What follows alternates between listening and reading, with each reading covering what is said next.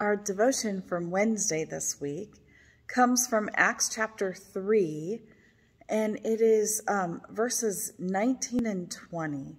And if anything should bring us hope in these times and make us feel really good about these times, it is this scripture reading.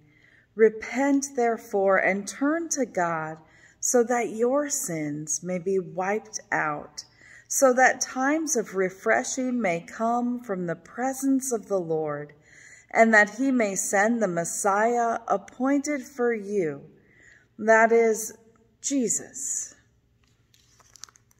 This is a beautiful passage that reminds us that our refreshment and our season of just absolute calm following the storm that we've been in for so long comes at the hands of Christ. It comes because God chose and handpicked a Messiah for us. And one of the things that we talked about this week is that not only are we called to know this and to get our own comfort from this message, but how much more should we be sharing this with others? So we took a poll this week, and everybody was asked the question.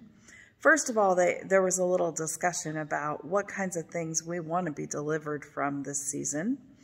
And then we took this poll about whether or not we have ever had our lives changed in this way by God. And everybody in the room has had their lives changed by God. And then I asked the question, how many of you want other people to have their lives changed by God too? And we all raised our hand to that as well. Because in this time of frustration and desperation, we want God to reach into the lives of not just us, but everyone in our community and world who are struggling, the people we know who need God's peace the most. And because of that, we rejoice that God has sent us Christ. And we rejoice in this scripture reading that we will have a time of refreshing that comes from the presence of the Lord. And only the presence of the Lord can do that. But if people do not have that presence of the Lord in our community and in our world, they won't feel that time of refreshment.